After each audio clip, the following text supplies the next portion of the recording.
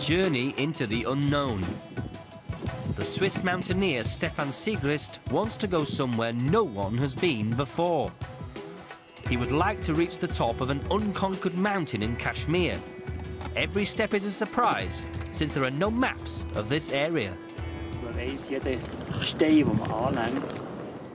You know that every rock here hasn't been touched by another human before. No one has stood here before.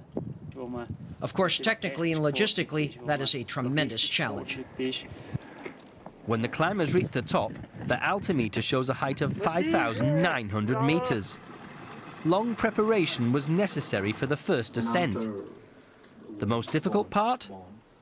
The team was dependent on the knowledge of the locals, who had not seen a foreigner for decades. People who live here have very little, but are extremely happy.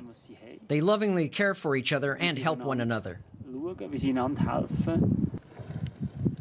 Inspired by the locals and the beautiful scenery, the mountaineers make 2 more ascents.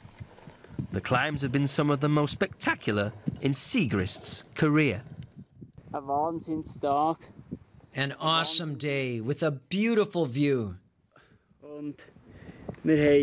And we also found unbelievable rock here.